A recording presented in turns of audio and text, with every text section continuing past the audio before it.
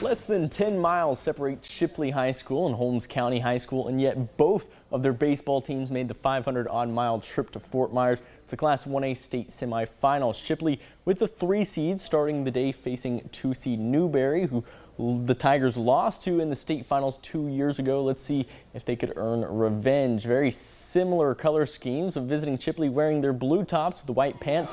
The game could be summed up as a pitching battle, but on the rare occasion a ball was put in play. Check out the athletic diving catch by the senior right fielder Parker Smelser, freezing the runner between first and second. A big-time player with big-time catch on the biggest stage. The senior right-handed pitcher Neil Adams getting the start for the Tigers, and he was spectacular, keeping the Panthers team that scored 11 runs in their past 2 games off the board all the way through. He keeps his pitch count low and is able to take Chipley the distance through 7 complete innings with 8 strikeouts, giving the Tigers a chance to score the game's first run in extra innings. So we head to the top of the 8th.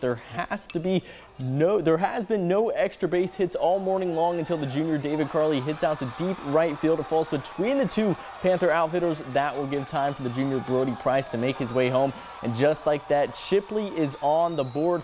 Adams punches out 1 batter before Connor Godden comes in to close, and the Tigers get it done. They earn revenge over Newberry and clinch their 4th state title appearance. 1-0 is the final score.